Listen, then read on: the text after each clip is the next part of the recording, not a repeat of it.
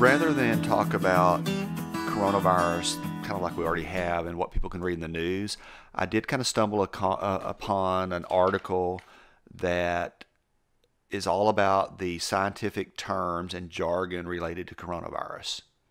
So, okay, can we go back? So, I think I might have shared this with you, but there are a bunch of, I will say, people who don't know better on Facebook that are pointing out that Clorox wipes, if you read the back label, say that they help fight against human coronavirus.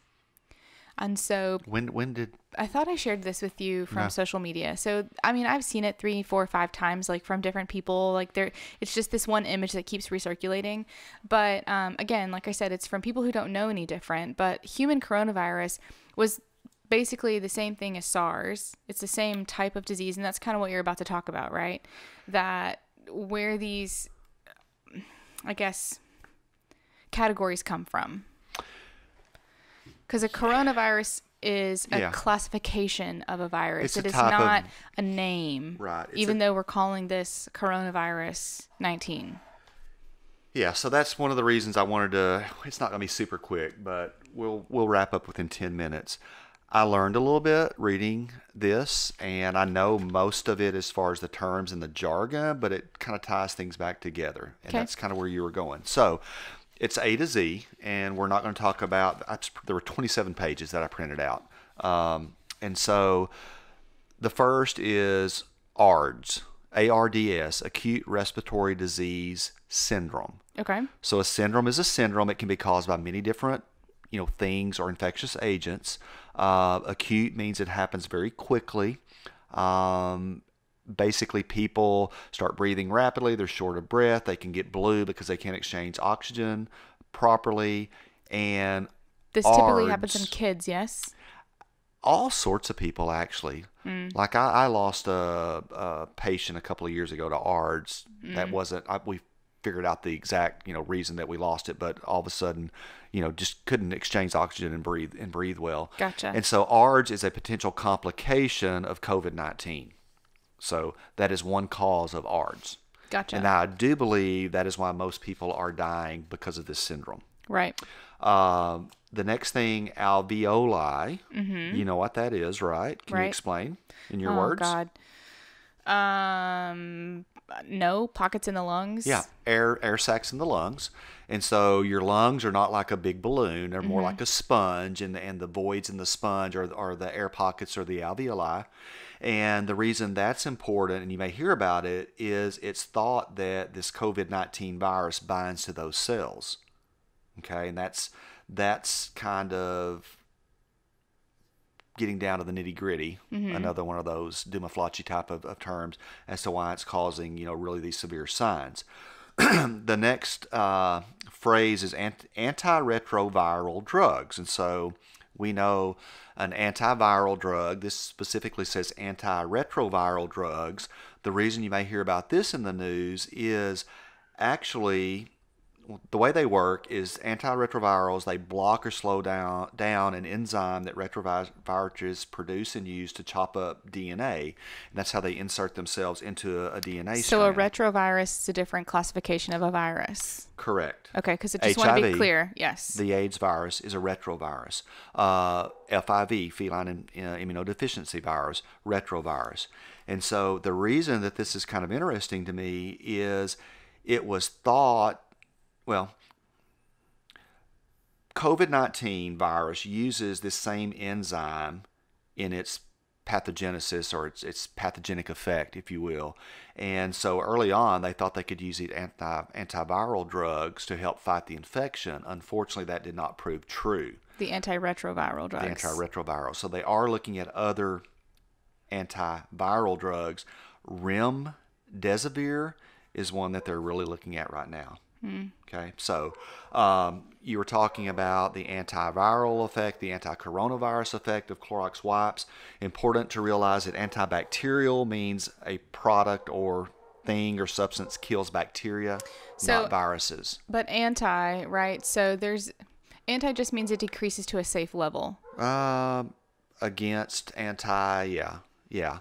So if you want to get deeper into it, there are bactericidal, bacteriostatic. Bactericidal means they kill the bacteria. Bacteriostatic means they kind of keep it at bay and reduce the number. So important thing there, antibacterials really are not going to be effective against most viruses, other than kind of debulking and reducing also the load. The only really way is like secondary infections, right? So you'll often see people that have a virus that do go on antibiotics. Yep. It's to battle against a secondary infection. And so antibiotic or antimicrobial, same thing. It's a drug that kills or reduces the load of a bacteria, not a virus. We really don't have that many, as we just kind of spoke about the antivirals and antiretrovirals. We don't have that many drugs against viruses or effective against viruses. CDC, what does that stand for? Centers for Disease Control. Okay, where is the main lab? Atlanta, Georgia. So we're very familiar with CDC. We have a lot of clients that work there. We have, we drive by there occasionally from that part of town. So headquartered in Atlanta, but other labs across the country. So they're hugely important with what's going on, and we tend to follow their recommendations when disease outbreaks occur. Coronavirus, so it's actually a group of what's classified as an RNA virus. In animals and people. In people, they primarily cause respiratory illnesses, so lungs, throat, airways. In animals, primarily gastrointestinal, but can cause respiratory illness in the cat. COVID-19 is so that's the disease. Mm-hmm. So I shared with you like 5 days ago. I'm such an idiot at times. I'm like, oh, COVID-19, that's cool. So CO stands for coronavirus. Mm-hmm. VI stands for viral. D stands for disease. And then the 19 is the year it first originated. So that is the disease. And so what is the name of the virus that causes the disease? Do you know? I would imagine it's Can you read SARS. Can you read upside? No. SARS-CoV-2. Okay. They define in this glossary CT scan, and the reason they bring that up is the computer tomography scan is important to help identify suspected coronavirus patients by CT in their lungs. Incubation period, that's the time it takes an infected person to start showing symptoms. Most people develop COVID-19 symptoms by day 12, but maybe sooner or later. Novel coronavirus, NCOV. That's just saying that novel means new, a new coronavirus that hasn't been studied yet or has just emerged. When SARS-CoV-2.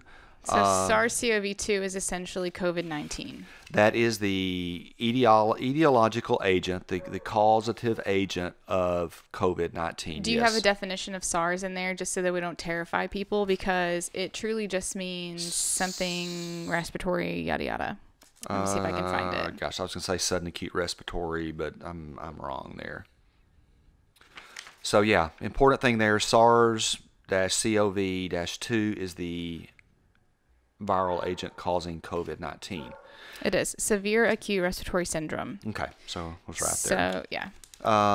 Pandemic, we've all learned what that word means, I think, this past week. Just an epidemic that has spread to multiple continents or countries, typically thought to be worldwide. PPE. Personal protection equipment.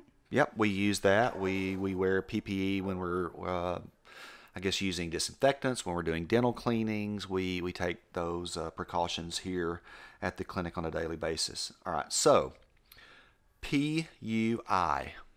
In regards to what? Person under investigation is what that stands for. Okay. So people with COVID-19-like symptoms who are not confirmed, they are called PUIs.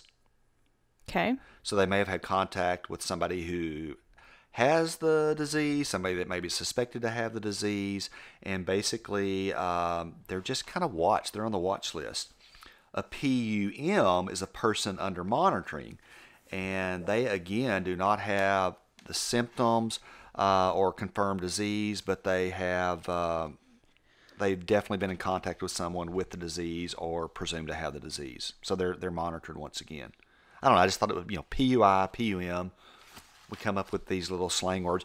We've joked in the past about new veterinarians getting out of vet school. They come out with all these phrases like that. I can't think of any, but all these. X-lap. Yeah. A tikabo.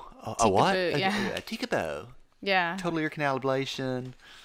Yeah, anyway. Bulosteotomy. Bulosteotomy, couldn't think. So, SARS-CoV-2, we already talked about that. The novel coronavirus that was first noticed in Wuhan, China.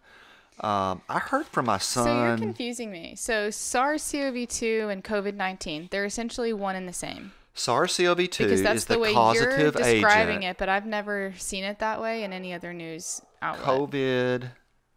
COVID-19 is the current disease that we are facing. The causative agent is SARS-CoV-2. Okay. Right? So maybe we can say AIDS was the disease and HIV was the causative agent. I see. Okay. So self-quarantine is on the list. Everybody, kind of knows what that is. That's pretty literal and easy to And what understand. are you going from? Some sort of dictionary for... This came from opb.org.